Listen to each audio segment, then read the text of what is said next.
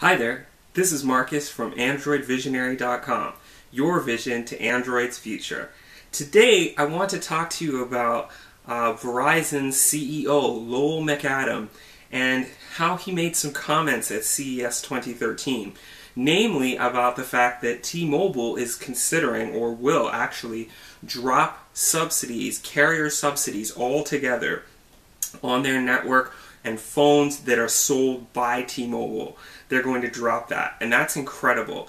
It's pretty much an industry first here in America because most companies here like to have carrier subsidies and lock people into contracts. And my projection is that in the future, hopefully this will be the normal thing, that these phone companies will be treated more like internet service providers where you, the consumer, bring your own device. This is the future I've dreamed of for a long time, and I really want to see it happen very badly. It just means that carriers will not be able to push their devices onto the general public anymore, and whichever device that the user, the person who wants to have the phone and whichever network they choose, they can have exactly the experience that they want. And I think that's better for all of us in the long run.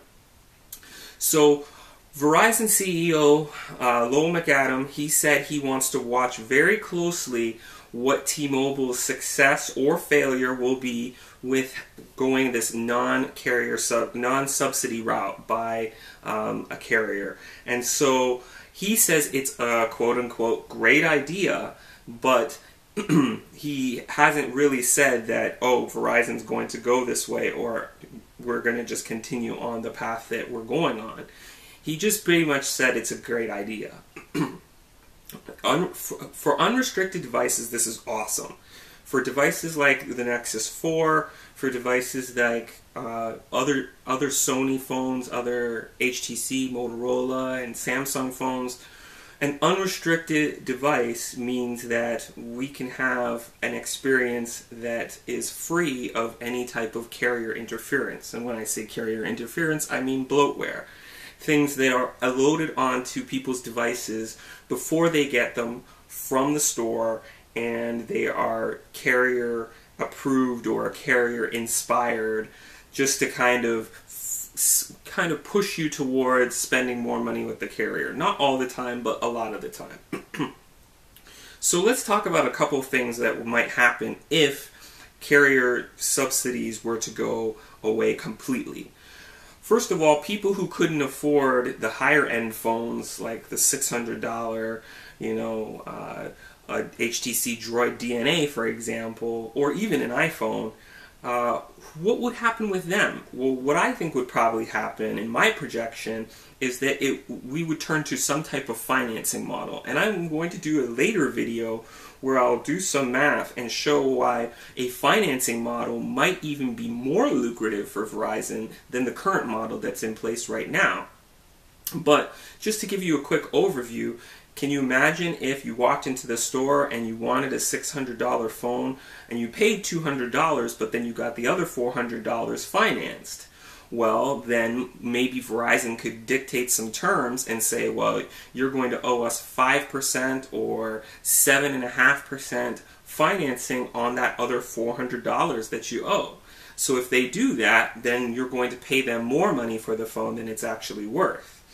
And I think that because Verizon doesn't seem like they will be doing any type of monthly subscriber discount, this will end up making them more money in the long term, because they will offer you the same price off contract for a monthly subscription as they will on contract. So if your bill is $80 a month, it doesn't matter if you buy your phone outright for $600 or you pay them $200 and go on a contract as we know it today. The monthly subscriber fee is still the same. Here's where T-Mobile is different. T-Mobile says, well, you can bring your own device to our network, but then your bill is going to be less with us. So say, for example, $80, well, we're going to knock $20 off of that, and it's now $60. So you can see that there's some incentive to buy your device outright because your monthly bill will then be less. But I don't think Verizon's going to do that. Verizon will do something different, whereby they'll keep the monthly bill the same, but then they will say, okay, you can bring your off-contract pricing or device to our network.